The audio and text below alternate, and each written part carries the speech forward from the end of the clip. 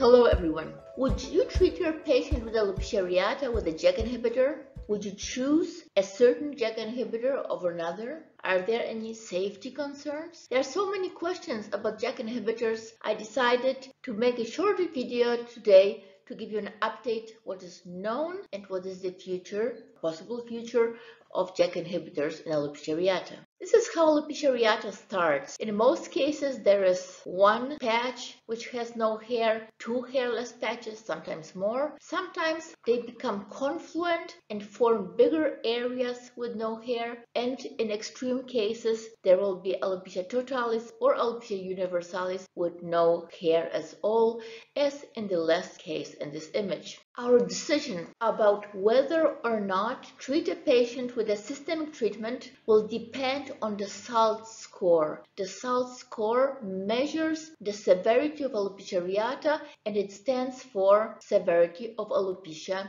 Areata Tool. This is a simple scoring system which allows evaluating the percentage of scalp hair loss. So if we have a patient who has 100% of the scalp area covered with hair, then this will be a SALT score 0. Whereas if we have another patient and the patient has 50% of the scalp area covered with hair and the other 50% is covered with hairless patches, then this will be SALT 50. And finally, in a patient with alopecia totalis or universalis, this will be SALT 100. And whatever the percentage is in an individual patient, we will give this a certain SALT score. So what is severe alopecia areata? It is believed that if the SALT score is 20 or less, then we can say that this is a mild form of alopecia areata, because in most cases the patient can cover the hairless patches with the remaining hair. If it is more than 20 but up to 49,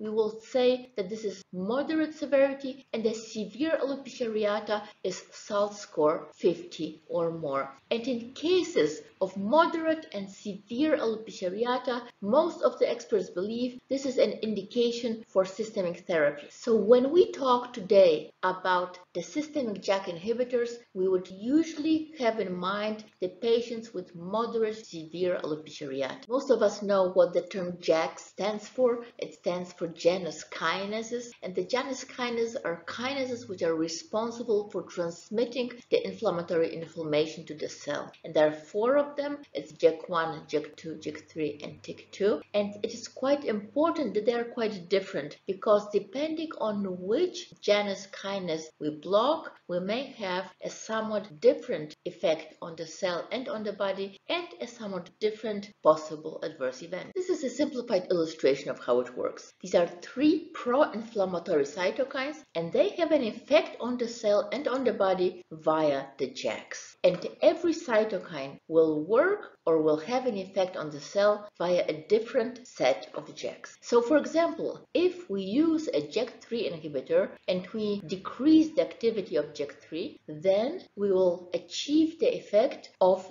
decreased interleukin-2 activity on the cell, and we will have a minor or no effect on other cytokines. We can roughly divide the JAK inhibitors into 2 generations. The first generation are the JAK inhibitors which are inhibiting 2 or more JAKs.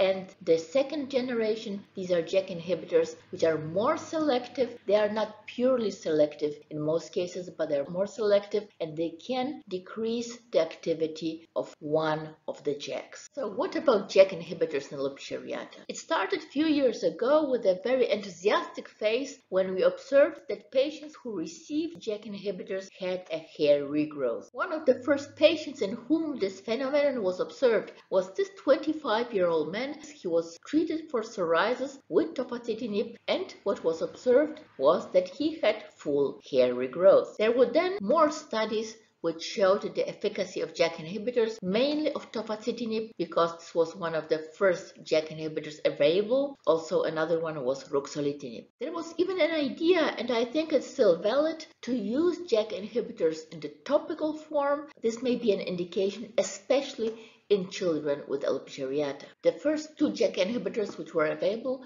was tofacitinib and ruxolitinib, and there were some studies showing that they may be effective in patients with alopecia areata, but it was always off-label treatment. And now finally there are advanced clinical trials which show that at least 3 JAK inhibitors may be approved for the treatment of alopecia areata. And then from the phase of enthusiasm we were switched to the phase of uncertainty. What raised significant concern was that there was a warning of the Food and Drug Administration in the United States, the FDA, about the increased risk of adverse events with some JAK inhibitors. It was indicated that 3 JAK inhibitors, tofacitinib, baricitinib, and upadacitinib, may be associated with an increased risk of some adverse events such as cardiac adverse events, cancer, thrombotic events, and even cases of death. And the FDA indicated that we as doctors should be cautious when initiating the therapy with these drugs in patients who are more than 50 years old, and especially if they have at least one risk factor for cardiac diseases such as, for example, hypertension. The phase of concern was followed by a phase of more in-depth analysis and some optimism. Some of the experts did not share the point of view of the FDA and even indicated that maybe there was not sufficient grounds for such a warning. I think that maybe what will turn out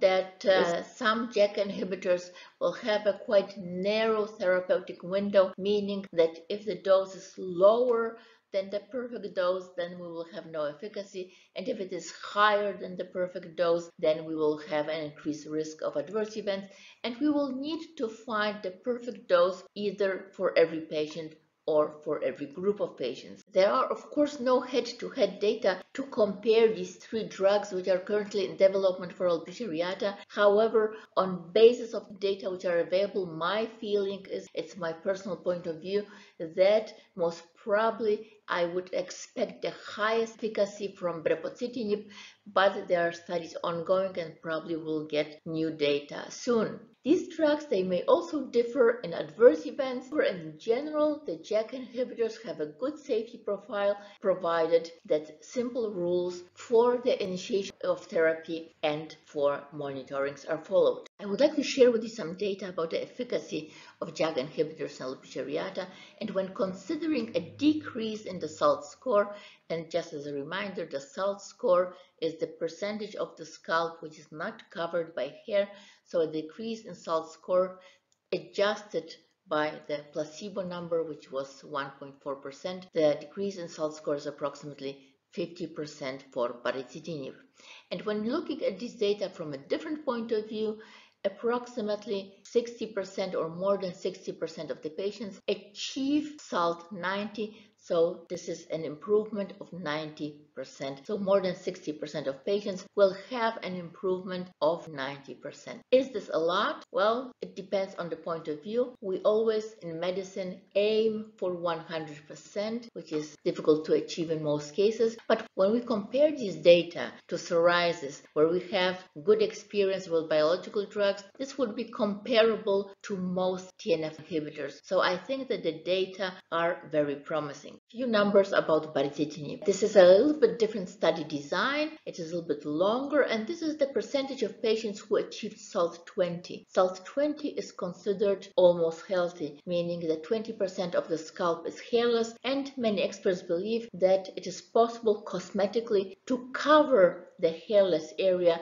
with the hair which is remaining, and this status of almost healthy was achieved by 52% of patients after 36 weeks. The placebo number is 3.6, and I would like to draw your attention to the placebo numbers. It is here 3.6. In the other study it was 1.4, and this is the result of having a significant improvement but not full hair regrowth after placebo. So the old approach to treatment of alopecia areata, wait and see, is not valid, because the chance of some regrowth is between 1 and 4% when we look at the study results. This is a study which I like a lot because it shows the point of view of the patient. This is the alopecia areata symptom impact scale. This is a type of a survey which the patient is filling out, and there are questions which are related to the perception of the extent of hair loss, but also to the perception of the emotional impact of alopecia areata. And here the JAK inhibitors have shown a significant positive impact on the patient's life. In my opinion, the JAK inhibitors have a very significant therapeutic potential in patients with alopecia areata. Most probably, this is what I read from the available data, the two groups which will benefit most from JAK inhibitors are the patients with a short episode of hair loss, which is not longer than approximately, for example, 5 years, and patients who are children and young adults, because they seem to respond best to the therapy. Just an example, this is a study of tafasitamab in adolescents showing a nice result of hair regrowth in a patient with alopecia areata, and an average improvement in these patients in this group was 93%. In